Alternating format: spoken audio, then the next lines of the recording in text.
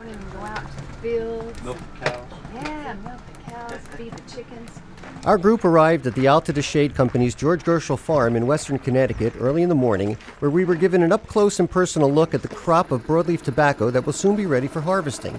Our host for the tour was Brandon, who manages the farm. First, we headed into the greenhouse, empty at this time, since all of the seedlings were now blooming in the adjacent field. Seedlings are moved from the greenhouse to the field after 56 days of growth. Here, Brandon is demonstrating how the seeds are placed in the soil trays by machine. Each tray has 96 pods, and the seeds are so small, they have to be tinted with red clay in order to see them. We'll pull it out and we'll pile them up about 10 high. And the guy will carry them down and we'll line them up in the greenhouse here. So we'll get about 40 acres worth of seed trays here, but you know, everything's not perfect germination. So we'll end up with about 35 acres worth of plants out of each greenhouse. This is what the field looks like once tobacco has reached a height of about 3.5 feet.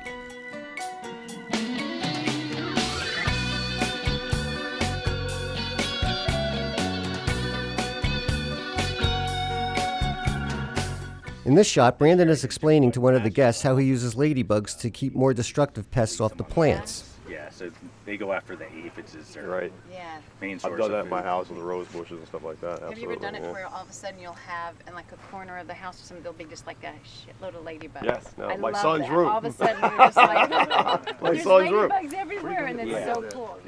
Here, Brandon is showing us how they remove the flower tops of the plants, which makes them grow taller, thicker, and stronger. Yeah. Seriously.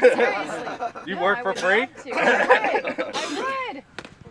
In another field, the broadleaf tobacco is harvested by cutting the plants at the bottom of the stalk. The stalks are then secured by hooks on wooden laths called cujes in Spanish, which are already on the truck that will take them to the curing barn, where the leaves are cured on their stalks.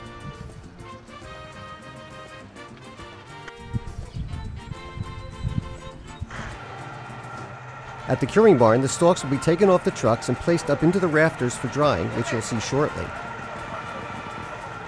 Using a dried stalk, Edwin Rodriguez, supervisor of the farm's harvesting and curing operation, explains how the leaves are placed on the laths for curing. The plant like this, the first bottom leaves, we call them stemmings.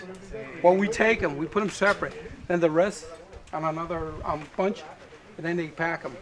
And the stemming will go separate from the better tobacco. But they go through the stemming to look for any good tobacco, you know, any cigar. Yeah, that's a dried stock. This is a dry stock right here. Yes, correct. Mira, voy a hacer por así, mira aquí.